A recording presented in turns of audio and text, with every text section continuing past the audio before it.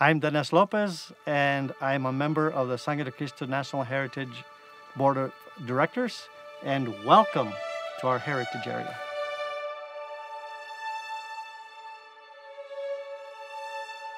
A National Heritage Area is a region recognized by the Congress of the United States for its unique natural, scenic, cultural, and historic significance and recreational qualities and resources. So the Sangre Cristo National Heritage Area is comprised of Conejos County, Costilla County, and Alamosa County.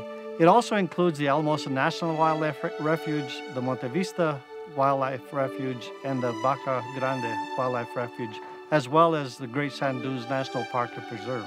What's unique about this place is that it has a history, and it's important to preserve that culture because it is the traditions and the roots of the people that make this place unlike any place else.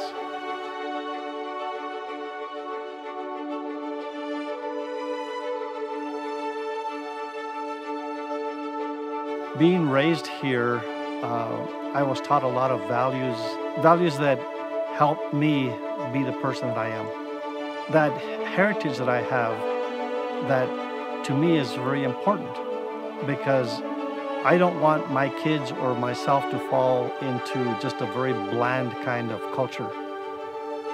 Here, we still have the agricultural and the pastoral lifestyle.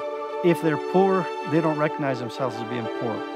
They see themselves as very, very, very fortunate. Wealth in who they are, what they have around them, their land, their water, their culture, their language.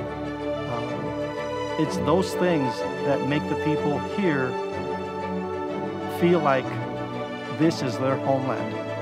And it's something that's important for generations later on because it will make this place so unique. People will be able to appreciate what's here.